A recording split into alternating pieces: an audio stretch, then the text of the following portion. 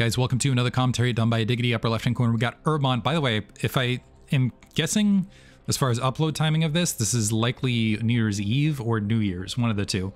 So either way, Happy New Year's to everybody. If you're watching this much later as part of a playlist, just have the retrospective whatever as a part of it. Upper left-hand corner, we got Herbmon staying, playing as the gray Zerg. Bottom left-hand corner, we got Mitak starting as the teal Zerg. This is BSL Season 17, round of 16, Group B, opening match between Herbmon and Mitak. Mitak, trying to think, maybe is, I'm trying to think what his best performance thus far. He's gone deep previously in Hasuleague, if my memory serves, but I'm wondering if he's made it past a quarterfinal or a semifinal.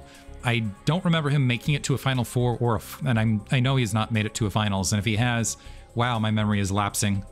Regardless, Overlord Scout is going to be to neither player's advantage, and the Overlords are going to cross each other's positions. That worked well for Herbmon. Definitely gave him some good information game one. I was a little bit concerned for him because of the lateness of that evolution chamber. I do trust his ZVZ because ZVZ is actually very solid. But regardless, with the spare Zerglings he had, despite the double Sunken Colony, because the positioning of the Sunken Colony was a little bit too far out and not under the protective shielding or DPS of the two Sunken Colonies, Herbmon able to snipe that and potentially with some follow-up evolution chamber Sunken Colony, or I should say evolution chambers with some spores and some Zergling shenanigans that would have potentially taxed Mitak. Mitak, upon losing the Spire, just GG'd right there. Although he was at a severe, I will say this, he was definitely at a severe economic advantage. I will say, I don't know that that was unwinnable for him. He might have been able to move in and get some drone kills to equalize things, or maybe try to turn it into a base trade situation, something along those lines. Anyway, that being said, missing the build orders overall, looks like we have an interior 11 hatch for Mitak, which suggests he's going to get very aggressive with drones to start. It looks like we had, I think, an overpool, actually might have been a 9 pool here from Herbmon. Should have paid a little bit more attention. He's pulling some drones off gas, and he's going to tech to layer. As far as a follow-up, we'll see if he drops a Sunk Colony. Can't spit it out all of a sudden. He's produced the initial Zerglings. I believe this was 9. So making his Zerglings head this direction. Actually, he knows exactly where to go to because that Overlord positioning.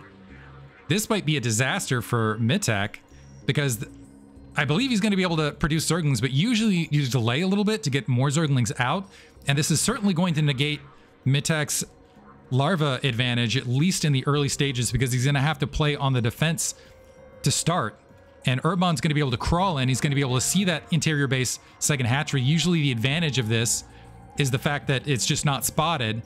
He's just now getting that additional larva, so it's going to be 4, and he has to drop, yeah, he has to drop the defensive creep colony on top of everything else. So Herbmon, ending up with the economic lead, is working away at the spawning pool, recognizing the timing of that. That's forcing the drones off the line, and the drones aren't going to be there in time. And this is, I gotta say, Herbmon's ZVZ sometimes very sharp.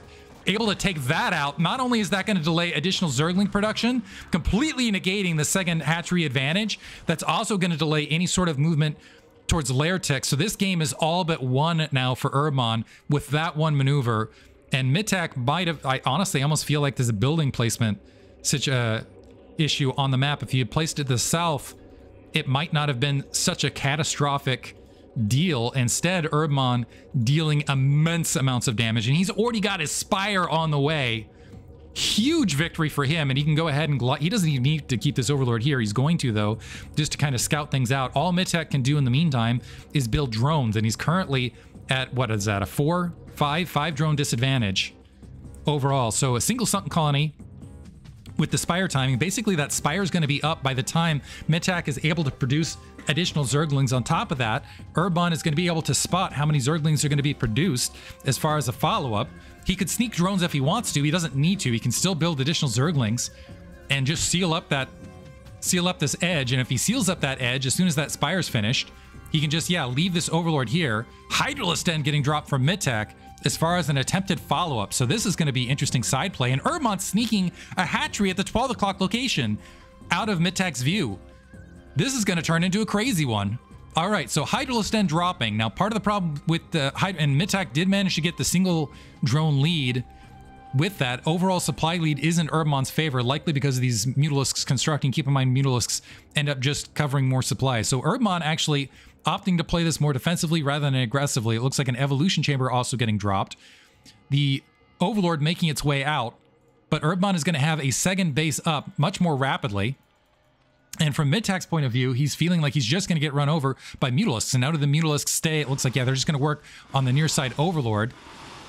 Get that kill. And they might even be able to go up. Okay, this is going to force some additional drones potentially. They still might be able to go up and force a few more drones to be forced into spore colonies to defend the base. This is still a lot of surface area that is currently not defended. Mitak, all of us at the moment, has the drone lead. Ironically enough, despite everything that happened, I guess that kind of makes sense considering you could only build drones for a good portion. +1 weapons now growing. And now Herbmon, yeah, can just test the edges of this. He's got all sorts of surface area to work against. He can just start attacking that extractor.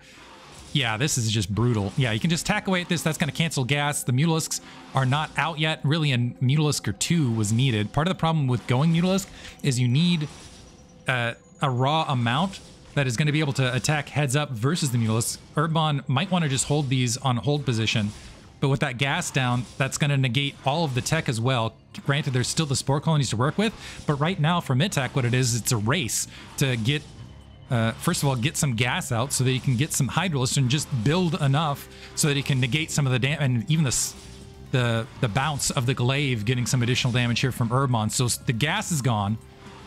Now working on that sunken colony, which is also giving some bounce to some of the, wow, actually might even get some additional bonus kills overall.